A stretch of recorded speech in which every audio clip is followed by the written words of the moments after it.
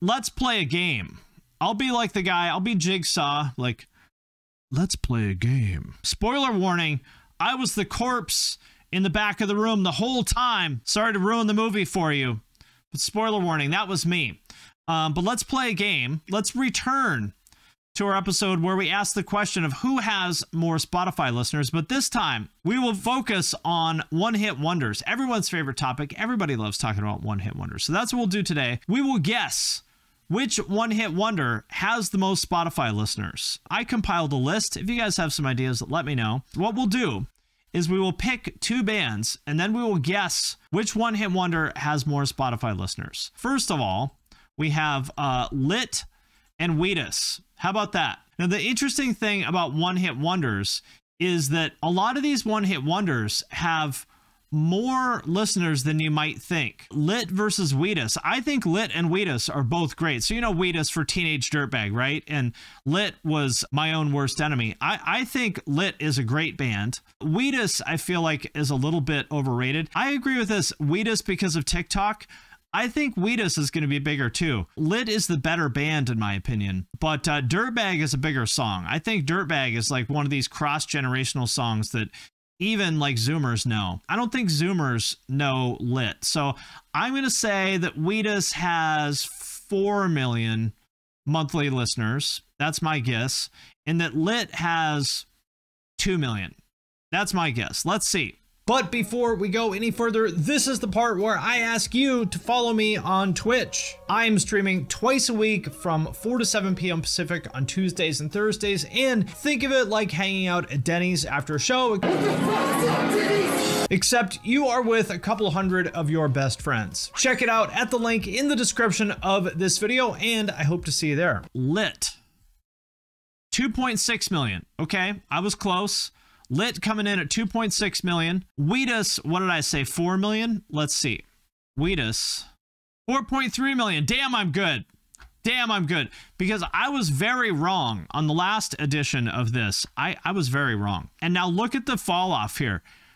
Teenage Dirtbag has 468 million plays. Their next song has 14 million. That's the fall off we're talking about here. 4 of their top 5 songs are different versions of Teenage Dirtbag. I'm not putting that down, by the way. Like, respect. I think Wheatus actually did the smart thing, and they've never cared about having another hit. All they want to do is just make a living playing music they like, which they've been able to do. So they did it.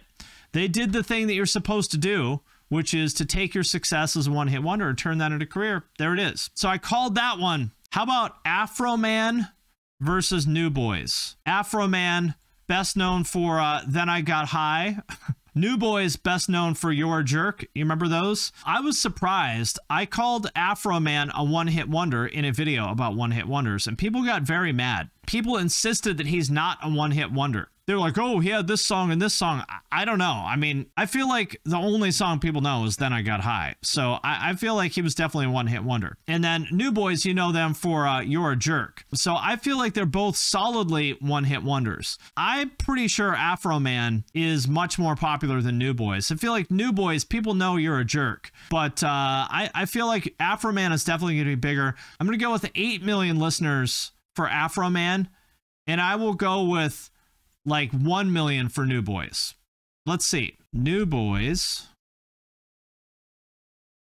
Not even a million. 727,000. Oh, I forgot they had a song with Ray J and with Chris Brown. They had a lot of big features. Still only good for 727,000 monthly listeners. Afro Man, what did I say? 4 million for Afro Man?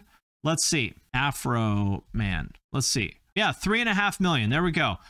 Crazy. Oh, interesting. Crazy Rap is actually a bigger song, has more plays than Because I Got High. So perhaps I'm wrong. Maybe he did have. I don't know this song. Wait a minute, man. Hey, check this out, man. It was this blind man, right? Let's hear this. It like that shit, man. Pretty good. Hey, man, I don't think I know this song. I tell you what. High as hell, flying through Palmdale, skating on taking rims. So roll. Yeah, I don't know this song. Okay, well, there we go. Turns out I was wrong. He is apparently not a one-hit wonder. Apparently, he is a two-hit wonder. Who knew? All right. Next, how about American Hi-Fi? You remember them? They had Flavor of the Week. Do you guys remember that one? Great song. I love this song. Yeah, it's awesome. Remember this song? Some real rock and roll. So American Hi-Fi and SR-71. How about that? You remember SR-71 right here, or what is it? Right Now. Yeah, Right Now.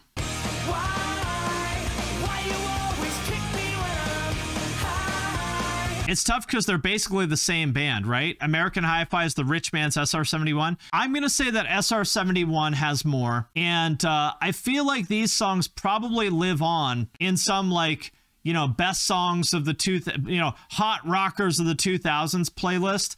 So I feel like both of these bands probably have more listeners than we might think. I'm going to say SR-71 has 2 million and American Hi-Fi has 1 million. That's what I'm going to guess. American Hi-Fi, yep, 746,000. Okay, lower. Look at that. This is the reality. You know, 75 million plays on this song. Of course, it was 20 years ago. Still, I would have thought a little bit more than that, but 746,000. Okay, and what did I say? I said 2 million for SR-71. Is that right? Let's see. Wow. Okay, an upset here, people. An upset. SR-71 coming in at 655,000. An upset. Who knew, people? Who knew? Both under a million. I was kind of surprised because usually with these 2000s one-hit wonders, like Drowning Pool, they're not really a one-hit wonder, but like Drowning Pool probably has like 5 million or some shit. But of course, they're still a band. 3.8 million. So it's kind of surprising how much mileage a lot of these like older 2000s artists get out of like one or two songs. Kind of surprising. I would have thought that SR-71 or American Hi-Fi would have had more, but there we go. Both under a million. Oh, Yellow Card and Hoobastank. Yeah, Yellow Card versus Hoobastank. How about that? What do you guys think? Yellow Card versus Hoobastank. Okay, you guys think Yellow Card? I think Hoobastank is bigger. I will bet you all $1 million that Hoobastank has more monthly listeners than Yellow Card. I think Yellow Card is a much better band, but I will bet you all $1 million. If I'm wrong, I owe every single one of you $1 million if I'm wrong. And if I'm right, you guys all owe me $1 million. So get your Bitcoin ready. You're going to owe me a lot of money when I reveal this. So let's see. Yellow Card, Ocean Avenue, their biggest song, obviously. 3.8 million, and they are still an active band. 3.8 million. I bet you Hoobastank is going to be like 5 or 6 million. And if I'm wrong, I owe you all $1 million. Let's see. What's it going to be, people? Who's going to owe who? Somebody's going to be paying out a lot of money in a minute. Look at that, people. 9 million listeners for Hoobastank. All of you, pay the fuck up, motherfuckers. Pay up. I hope you guys are ready to be financially ruined. This is what it feels like to be wrong, motherfuckers. I'm going to put my bank account and social security number in the chat so that you guys can send me your money, okay? So just look in the chat for my bank account information. I'll put my password in there also for my online banking just to make it easier for you. So look in the chat for that information and I'll just be waiting. I expect by the time this stream is over, I expect the money to be in my account. So look, you see, Hoobastank has quite a few songs that are pretty popular. The Reason, the most popular one, but 9 million listeners. Who are the 9 million people listening to Hoobastank? That's my question. Who are these 9 million people? I don't know, but they're out there. Fountains of Wayne and the Darkness. You guys remember Stacy's Mom, of course, right? By Fountains of Wayne. Versus the Darkness, I would say, I think it's going to be Fountains of Wayne. I know the Darkness, you know, they have their fans.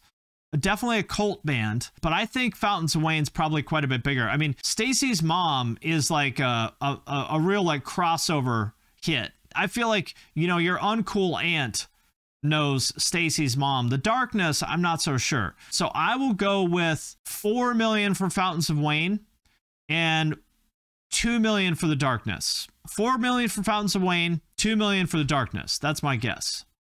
Okay, 3.2 for Fountains of Wayne. And by the way, they are a great band. They have so many great songs. Stacy's Mom, obviously their hit, but they have a lot of great songs. Now, the Darkness, what did I say? 2 million for the Darkness? 1.8 million. I'm getting good. My batting average on our first installment of this was bad. I was wrong about a lot of these. But I feel like I found my mojo. People, I found it. I got my mojo. By the way, the singer of The Darkness, Justin Hawkins, has a very good YouTube channel called Justin Hawkins Rides Again. And he's really funny, very talented musician, and a good YouTuber. So check it out if you haven't. They're good. And he's a very talented guy. How about from the rap side of things? Bobby Shmurda. You guys remember him? Hot N-word. Hot. One of the best beats of all time. And then he went to prison. He got out of prison, what? A year and a half ago? Something like that? What a beat.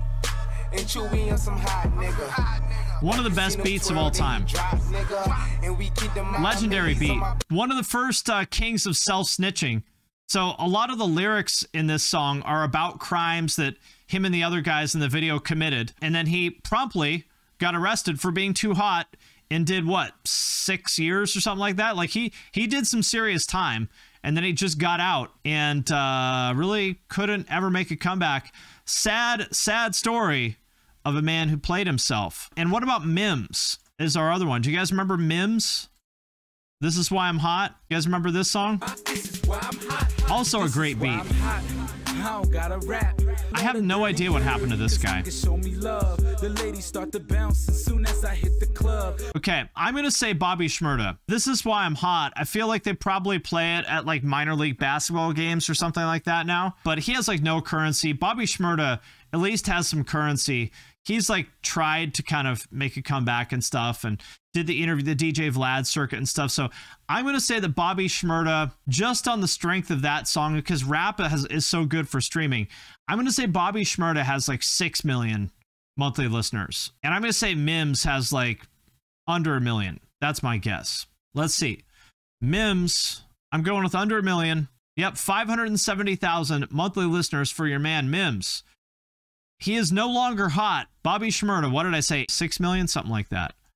Let's see. Bobby Shmurda coming in at 2.5 million. Okay, so I was very wrong about Bobby Shmurda's numbers, but I was correct that the hot friend is doing a lot better than Mims in the streaming numbers. So there we go.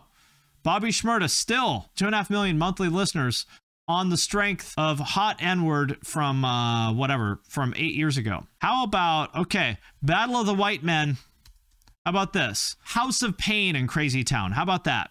How about that? House of Pain in Crazy Town. Battle of the Loked Out White Boys. I'm going to say that House of Pain. You guys remember House of Pain? Jump Around, right? Yeah, I'm going to say House of Pain is bigger because Everlast has been a little bit more active. Jump Around is huge. I'm going to say House of Pain, 5 million. Just based on playlists alone for Jump Around.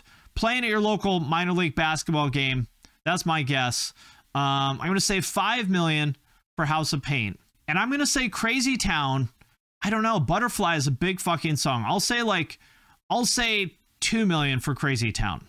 Okay, House of Pain coming in at 3.7 million. Yeah, their biggest song is indeed Jump Around. Salutations, I remember that one. Top of the Morning too, that was okay too. You know, House of Pain actually not bad. Very white, but actually not bad. So 3.7 million for House of Pain. And what did I say? 2 million for Crazy Town? Let's see. I want Crazy Town to come in with the upset. You guys know how much I love Crazy Town. I'm rooting for my man Shifty. I know he's fallen on some hard times recently. But let's see. Crazy Town at 3.2, a close one. A close one. It's a buzzer beater. Crazy Town just barely losing to House of Pain. Just barely. A buzzer beater, people. Respectable performance. When you hear Jump Around, you automatically grow a goatee and fight people in the street. It's true. It's true. You can't help it. Only if you're white. If you're white, you can't resist it. Trapt versus Alien Ant Farm. Okay, that's a good one.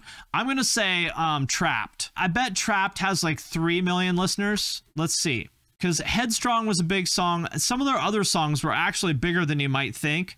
So I'm going to say Trapt was bigger. 2.2 million. Okay. Alien Ant Farm. I'm going to say, yeah, Alien Ant Farm was a much better band. But they didn't, you know, Smooth Criminal was their big hit. I'm going to go with 1 million for Alien Ant Farm. Maybe, yeah, maybe even under. Wow. Wow. So 2 versions of Smooth Criminal. Look at that, people. Look at that. Finally, justice won. Justice for Alien Ant Farm. I'm happy to be wrong. Happy to be wrong that Alien Ant Farm came from behind to beat the boys in Trapt. But you know what? Trapt, they're killing it on Pandora. So he doesn't even care. Yeah, fine. You won the battle, Alien Ant Farm, but I won the Pandora War. That's what crazy guy from Trapt is saying. How about Len versus Chumbawamba? You guys know Len for Steal My Sunshine, right? I love that song. I'm going to say that Len is bigger because Steal My Sunshine is still a song that people listen to. It's like a, you know, Steal My Sunshine is, I think, is like a timeless summer kind of song that people will always love. I'm going to say they've got 2 million monthly listeners based just on Steal My Sunshine. That's my guess. 1.2 million. Okay. A little lower than I would thought. Every bar plays Chumbawamba when they're closing. I don't think so. Also, Chumbawamba's songs are all terrible aside from Tub Thumping, but we'll see. I could be wrong. Let's see. Chumbawamba coming in at 2. Oh, okay. Okay. Chumbawamba coming in at 2 million. So Chumbawamba did indeed win. How about Tattoo versus Baha Men? How about that? Tattoo versus Baha Men. You remember Tattoo, the Russian fake lesbians, all the things she said? I'm going to say that Tattoo is coming in at 2 million. Weirdly still popular. That's my guess. I'm going to say Tattoo at 2 million. And I'm going to say Baha Men is like 8 million. That's what I think. I bet Baha Men has a shockingly high number of monthly listeners. Just based purely on Who Let the Dogs Out that nobody likes. Nobody likes that song other than like literal children, like third graders. That's it. Let's see. Tattoo, 4.8 million people. 4.8 million. Who were the 4.8 million people listening to Tattoo? Oh, they're on TikTok. Okay, maybe that's it. Maybe that's it. It must be TikTok. Now let's see Baha Men. Who Let the Dogs Out? Baha Men. Let's see. Can they beat 4.8 million?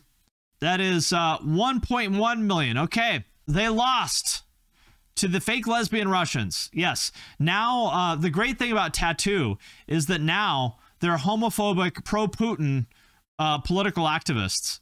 Homophobic, pro-Putin activists. That's what's become of them. So there it is, people. Another edition of Who Has More Spotify Listeners. This time, everybody's favorite topic, one-hit wonders. And there it is. I hope you guys are ready to be financially ruined.